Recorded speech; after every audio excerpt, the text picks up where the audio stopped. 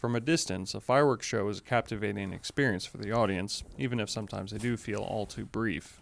For the people responsible for lighting and then standing directly under those exploding projectiles, it's the culmination of days or weeks of planning and hours of setup.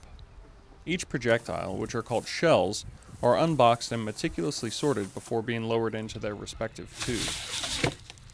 Luke Horine of Zambelli Fireworks, who will be responsible for the show in Baker Park on the 4th of July this year, has been around fireworks his entire life.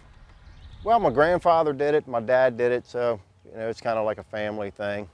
On Friday, Horine and his assistant Lee Hanvey prepared to entertain carnival goers in Walkersville with a 25-minute show that they spent hours preparing for. The noise from fireworks can be too loud even for some spectators hundreds of feet away. But up close, Horine likens the noise at that close range to that of having a rifle fired next to your ear.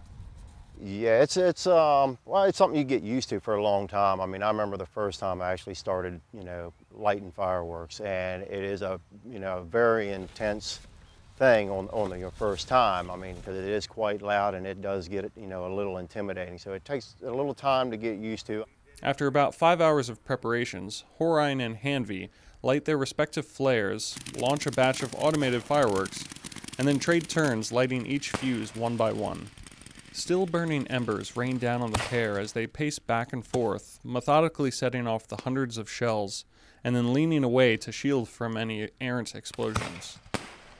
Every few minutes, large chunks of the burning cardboard shells are sent whizzing past the men, who seem immune to such close calls.